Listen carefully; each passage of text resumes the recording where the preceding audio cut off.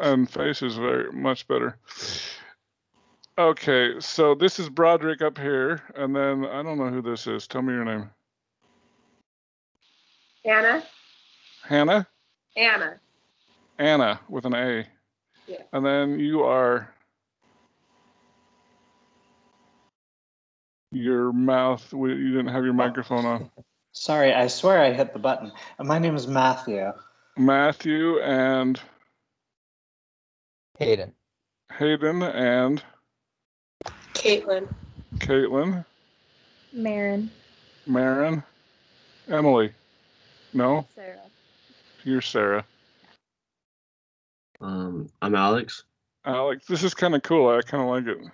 This must be what the Utah Jazz do with those games. What is it? Tell me your name. Alejandra. Alejandra. Whitney. Whitney. Mia. Mia. Yeah, you just went on camera. Good for you. Tell me your name. Jed. Jed. Keaton. Heaton or Keaton? Yep. Keaton. With an H? No, with a K. K. Keaton. Okay. And Victor. And then tell me your name. I'm Zach. Zach. Jonathan. Jonathan. And everybody knows Rick. And Jennifer, I got you. And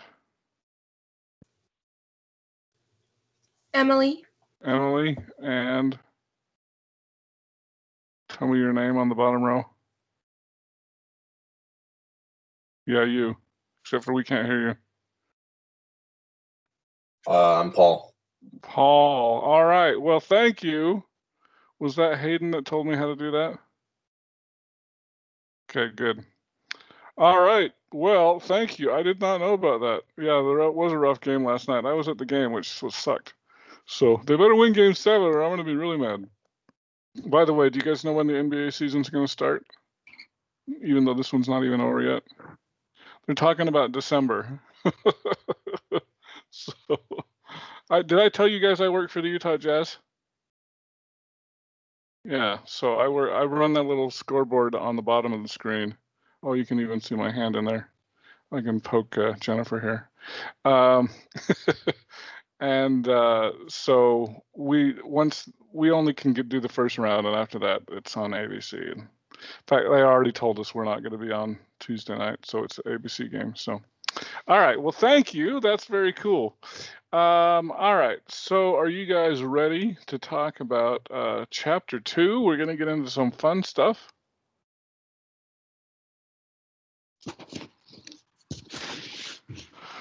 All right. So let me pull up Chapter 2, and we're going to talk about frequencies and relative frequencies, okay? All right, and in fact, you can see my notes are very short because normally I do this in Excel, and I'm probably going to do it in Excel anyway. You do not need to know how to do it in Excel. I just think it's an easier way to present the information. So if you want to demonstrate how an explanatory variable changes with a response variable, you need to do an experiment. So I think I do have, let me see here. If I go to assignments, I think I have some spreadsheets which normally, so if we were in a live class, I'd be like, go ahead and open this up, but we really don't need to because, well, so I will tell you this. If we were teaching this class in a live class, I'd probably give you a computer test, but since I can't really do that, a computer test in Excel. Since I can't really do that in this class, then you guys are just going to have to do all this with pencil and paper. But let's say that a physical therapist wants to know the types of therapy required by a patient. So the easiest thing to do is the physical therapist does, just keeps track. So they had 12 back injuries, and they had 2 wrist injuries and 1 elbow injury and 2 hips and 3 shoulders, and etc. So this is what is called a frequency, distribution. You just keep track of everything, okay? So that's as simple as that, okay? So on the homework, if you know, normally they'll put like back, wrist, elbow, etc., back, etc. All you're going to do is you're going to count the number of back injuries, and in this case we got 12, 2 wrists, 1 elbow, 2 hips, etc. Okay, and so so that's what is called a frequency distribution. Now a relative frequency distribution, you can think of that as a percent. Okay, so in order to figure out the percent, first I'm going to have to get a total, right? And so I'm going to grab the total here. We've got 28 patients this day. And then in this case, I'm going to take the 12 and I'm going to divide it by the 28. And then I will copy this down. Now, so, and I know I'm doing this in Excel. I just think it's easier and faster to figure those out. But do you guys feel like you could probably pretty easily figure out the percentages? Anybody not understand that? Okay. All right, so this is a frequency distribution. This is a relative frequency distribution. Okay, so Now, I'm sorry, what did you divide the first number by? by the total, 28. Okay. So 12 divided by 28 works out to be about 43%, okay? When you guys are doing this, if you want to just leave them as decimals instead of writing them as a percent, that's fine. If I add this up, theoretically, it should add up to 100% or 1, and it does. You can also double check that to make sure you've got that, okay? So can you explain exactly what a frequency distribution is? Like, is it just like basically the categories? Like, I'm just trying to put it in words. It's just the count. Yeah, so basically you just you know, you could keep track with your fingers or a tick mark on a piece of paper. So the first patient comes in with a back injury, the second patient comes in with a back injury, the third patient comes in with a wrist injury. I've hidden the raw data from you. The fourth person is an elbow. The fifth person is a back. You're just going to count up all of these. You're going to keep track of them, and I already summarized the data for you. I've got 12 back injuries. Okay. Does that make sense? Yeah. So if I give you some raw data like this, theoretically you should be able to count and put them in a table just like that. Okay? Okay. All right, so now let's talk about a cumulative distribution, the frequency distribution. Okay. Now, definition of that can be the sum of all above each category. Okay. So this first one, there's nothing above the back injury, so I've got 12 back injuries. Okay. The second one is going to be the 2 wrist injuries plus the 12 back injuries, so that's going to be a total of 14. Okay. So the idea with the cumulative frequency distribution is I'm going to add up all of these, and I should get 28, which is my total here. So I've got 28 neck, groin, hand, knee, shoulder, hip, elbow, wrist, and back injuries. Okay. So does that make sense? Yes. Okay. And then we've got the relative cumulative distribution. Okay. And so whenever you hear relative, you can think of percent. Okay. So rather than doing the counts here, we're going to do the percents. So the first one's going to be, there's nothing above the back injury, so that's going to be 43% again. And then we're going to take the 7% plus the 43%, which works out to be 50%. And if I add that up, it should add up to 100%. Okay? So, in summary, I've got frequency distribution, relative frequency distribution, cumulative frequency distribution, and relative cumulative distribution.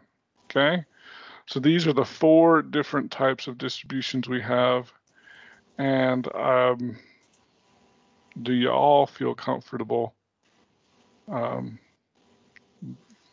this on a test or a quiz? Okay? All right, it's going to be hard to make this a multiple choice, but I'll do my best. Can I just ask a question? What would be the purpose of doing the cumulative distributions for either one?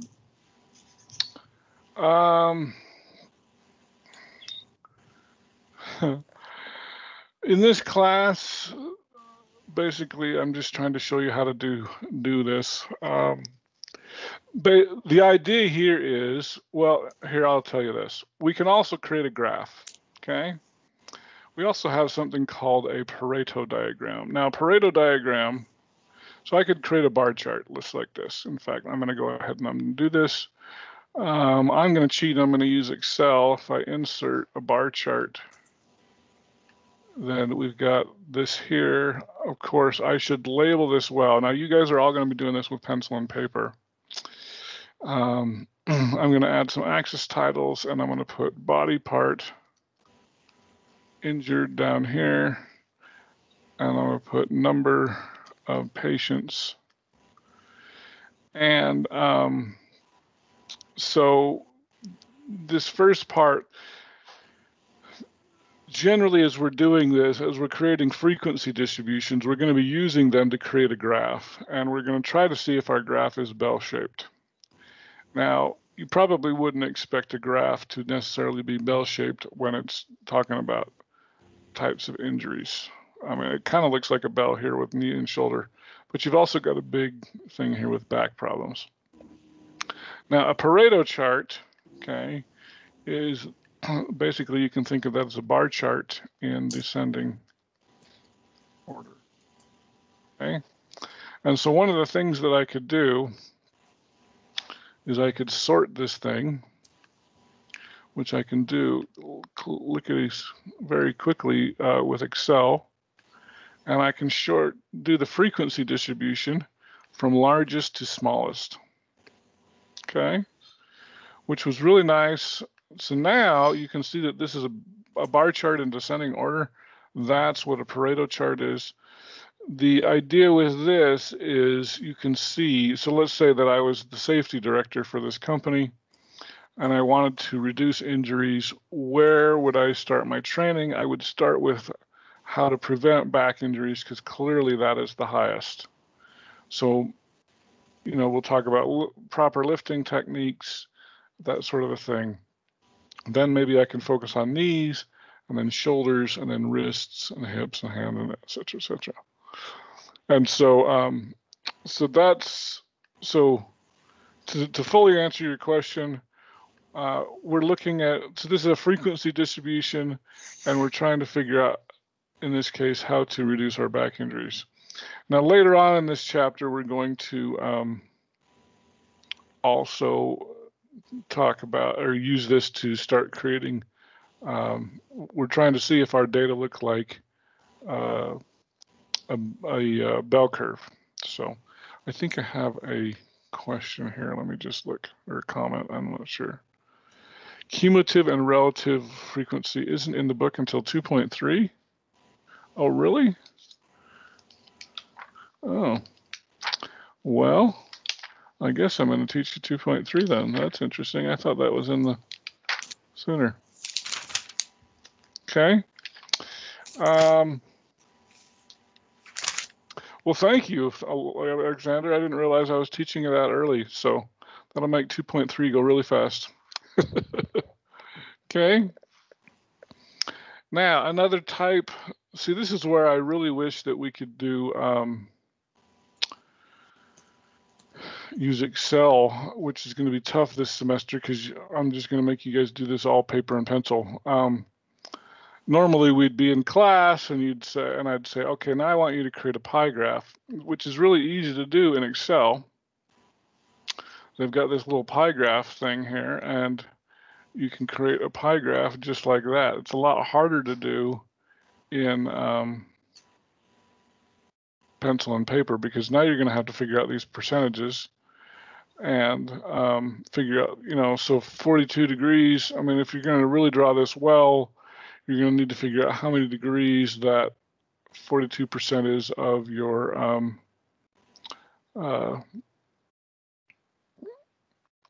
how many degrees that works out to be. And anyway, Excel can do it lickety squid, whatever that word is, very quickly.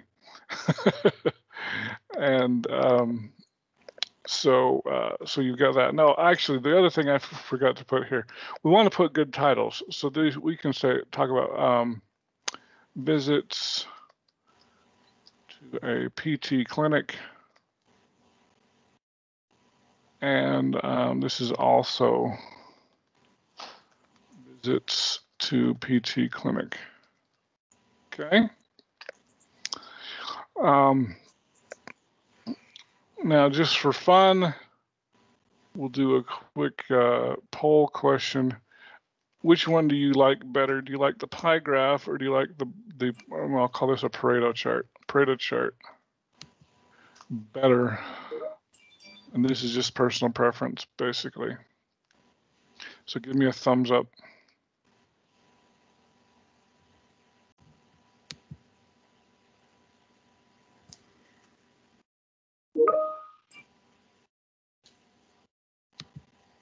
So Victor, you haven't downloaded the software yet? You don't like the software?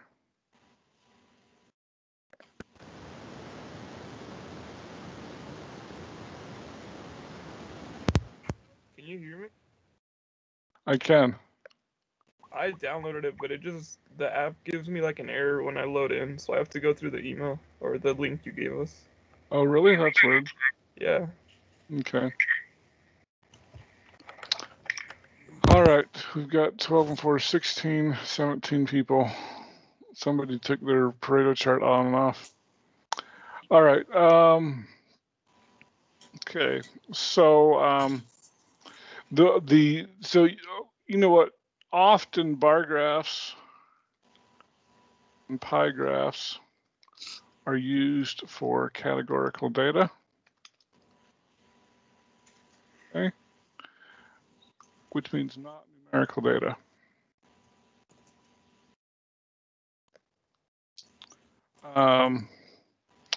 So pie graphs should only be used if parts of a whole. Okay. All right, so I've got a couple of comments here. I would prefer you guys, rather than doing the comments.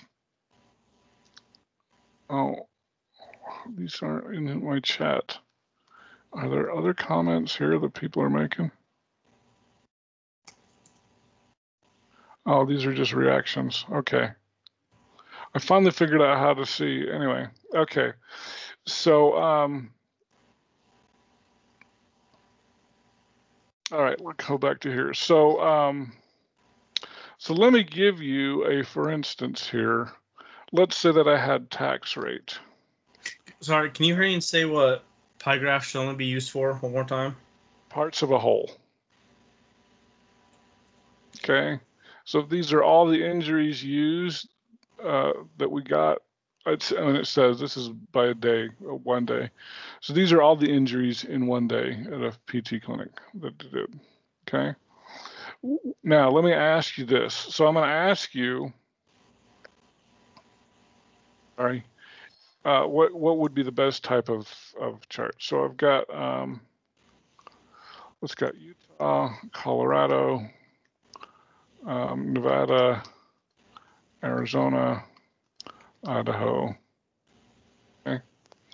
And let's say I had tax rate. Utah is 6.5% sales tax, and Colorado is 6%, and Nevada is 3%, and Arizona is 4.5%, and Idaho is 6.75%. Okay.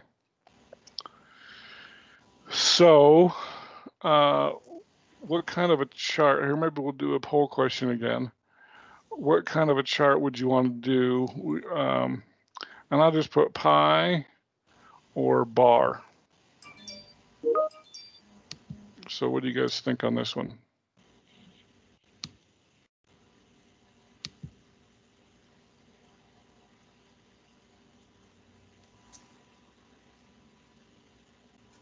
Okay, we've got 10 votes in.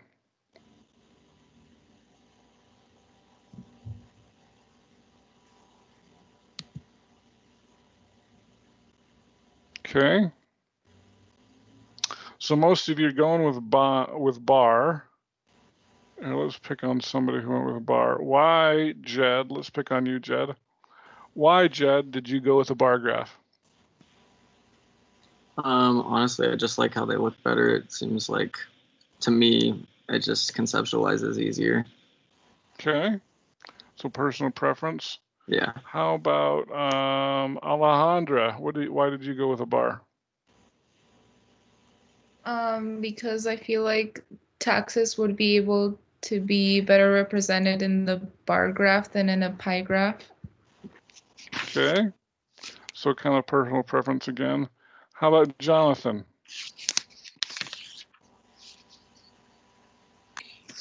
Yeah, I'd say I'm pretty much along the same lines. I think this particular set of data probably just, in my opinion, works a little bit better with a bar graph.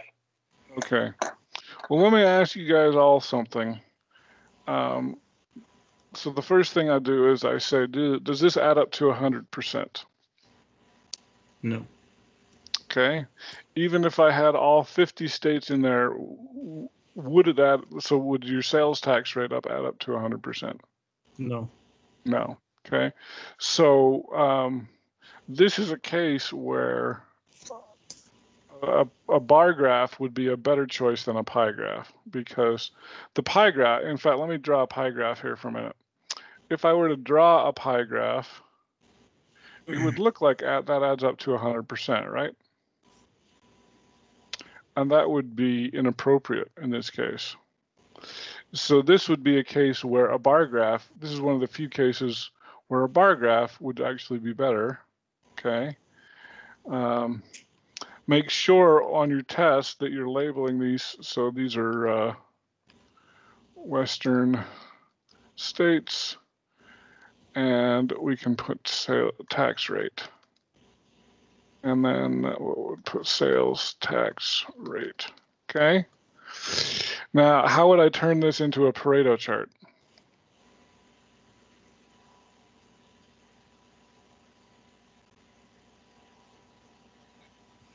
You'd put the highest tax rate first and then going down from there. All right, so I could sort this. So I've changed it from now a bar graph to now it's a Pareto chart. Okay. Pareto chart. Okay. Alrighty then.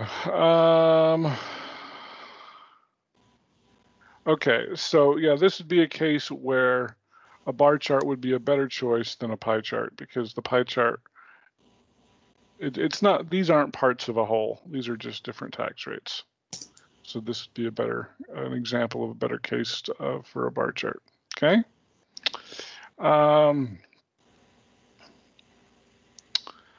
Now we could also do a bar chart with more than one data. Here's an example of two sets of data. Now, this is funny because I'm going to make a graph here, and there's going to be a mistake in it. And so I'm going to make a bar chart here. And I want you guys, as you look at this, there's actually more than one mistake in this. So see if you can tell me what the mistakes are. Like you're saying with specifically the graph? Yeah. I'll make it a little bigger so you can see it a little better. There's two mistakes with this graph. It puts education like year in the graph. Yes, we graphed the year 1990 and 2006. So this should not be a category, right? Okay. What's the other mistake? The other mistake is that they're not lined up from biggest to smallest. Okay, so, well, if this was a Pareto chart, that would be a mistake. That's true. It's just a bar chart, so that's not necessarily a mistake. Is it that the numbers on the left-hand side don't match up? They don't match up. Oh, I never noticed that. No, they match up. You've got 60,000 here, and that's about 60,000 here, so that's about right. Is it that the axes aren't labeled, right? The axes are not labeled. Very good. Okay, so we're going to do this again. Very well done. Okay, now this is what I usually tell my people in these classes. So if you don't want it to graph the years, I always put an apostrophe here so it turns this into text. And so now it won't graph those two, and so now we can insert. We'll do a bar chart, 2D bar, and then we'll properly label it, and we can put down here level of education and number of students, and then we can compare 1990 and 2006. And I'll put a C for compare there, okay? So the nice thing about this is now that I've turned those into text, it actually creates a little legend for me. So I know the blue is 1990 and the red is 2006. So any questions you guys have for me there? So like on the test when we have to do stuff like this, when I'm assuming it doesn't have to be like excruciatingly detailed. I mean, like just as long as we're pretty accurate. Yeah, I mean, obviously, I'm not going to mark it off too much if I say that's that's not 47,000, it's 46,000. I'm not going to be that picky. But yeah. So, and this is another. So this is going to be a hard section to create a multiple choice quiz on. But yeah, so I'll probably on the quiz tomorrow, I'll probably say what's the best type of graph. And so if I gave you something like this, hopefully you'd all tell me a bar graph or a Pareto chart. Either one of those would be correct. This is probably a bar chart as well. This one could be either pie or bar, depending on what you want to do. Probably the computer makes it easy to make pie charts. I'll probably make you draw one anyway. But as far as your test goes, basically just write the graph on a piece of paper, and then you'll take a picture of your paper, and then you'll upload that. So. Just to clarify, are we only using pie charts in the future, like if the percentages add up to 100% or near? Yeah, yes, that's correct. So I'm trying to decide if I should start on 2.2, if I should let you guys out early.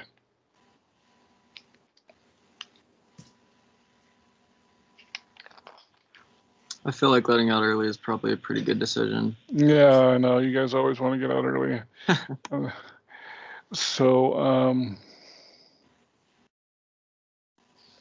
Let me look at my notes here really quick and see if I have, because I've covered pretty much all of 2.1. It seems like I usually people fight the technology a lot more, and so I'm done a little bit earlier than normal.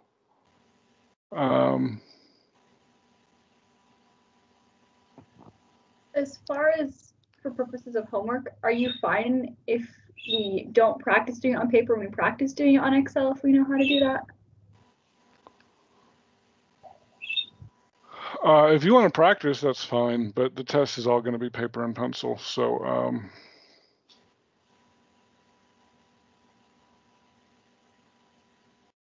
yeah. You can see my notes. My notes aren't very detailed. I don't know if these are even very useful.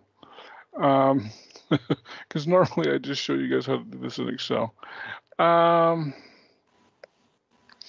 I'm going to give you a preview of 2.2. We won't go too far.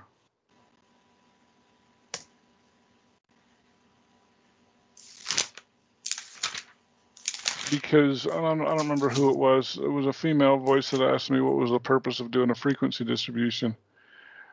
And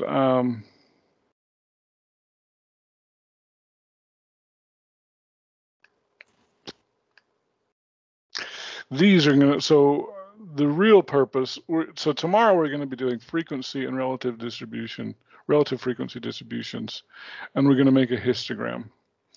And so, and I'm going to actually give you raw data like this and like this, and we're going to make a frequency distribution. And it's going to be a lot more fun. But I will tell you this, just as a kind of a preview of tomorrow's lecture. So we're going to go over, so make sure you know frequency and relative frequency, because we're going to do that again tomorrow. And so a histogram is like a bar chart on numerical,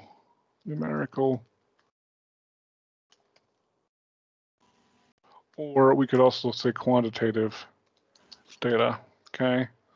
So for example, these are the number of lunch arrivals at a Wendy's food store every 15 minutes. So we'll spend, and it'll probably take me more than 4 minutes to create a frequency and relative frequency table. But this time, this is actually raw data I've given you, and so we'll talk about how to do that tomorrow. And so I'll give you a little bit of a preview tomorrow. So just realize that frequency and relative frequency tables, this is going to come back again tomorrow. So, alrighty then. So do you guys like this, what do they call this? Meet together classroom setting?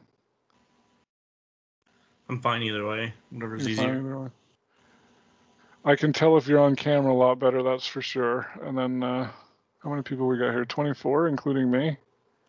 So, all right. Well, I do know, oh, by the way, one other thing that doesn't get you full points on this is if you're not on time. So I usually try to take a screenshot, although we took attendance today because I was trying to get to know your faces a little bit better.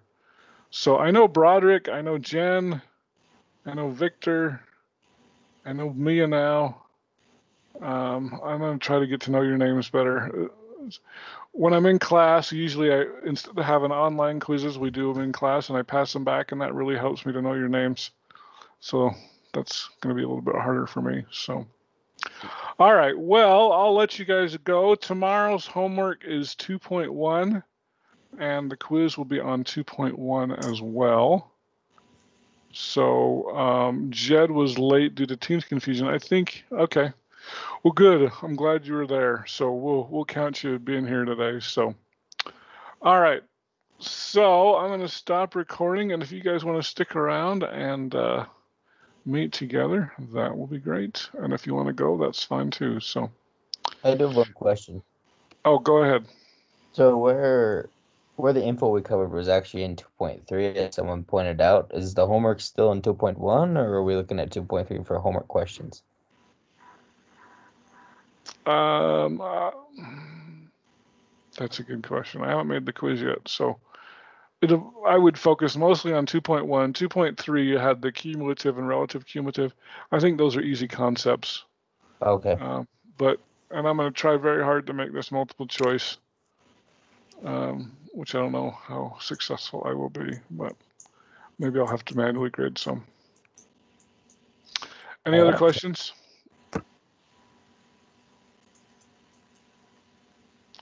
Okay.